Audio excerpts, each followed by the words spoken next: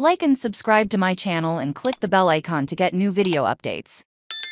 Thursday news and notes. Eventing Nation 3-day eventing news, results, videos and commentary. Each year this week, I am shocked at how quickly badminton is following Kentucky. Even though that's a totally predictable situation that repeats itself annually, I am still amazed. I haven't even been to Kentucky and I am still emotionally drained. Not to mention being one of those crazy writers who actually compete in both this year's badminton. Looks a little different, as everything is delayed by a day, due to the coronation of King Charles III.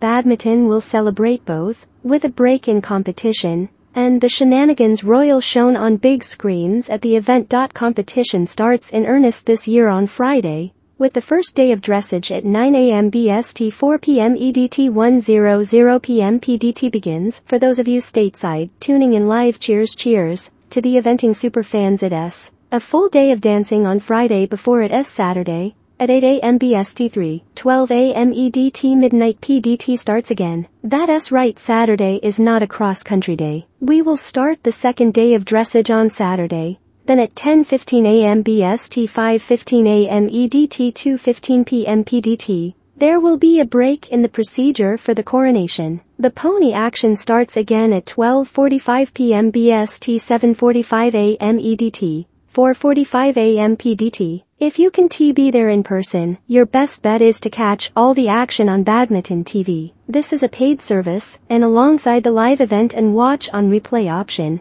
you get access to all the other brilliant badminton content on the platform for a year. Sign up here, and whether you're local, at home or even at work, keep up to date with all things badminton on the event's dedicated radio station. Headset ready, tune in here. If you can wait until Sunday to get your bearings in the cross-country business, get an up-close look at all the jumps on Eric Winter's course here, and read about Tilly's course with the man himself here. And once you've got all the stats, facts and knowing the shape, you can use this to your advantage when choosing your eventing manager team. Badminton Horse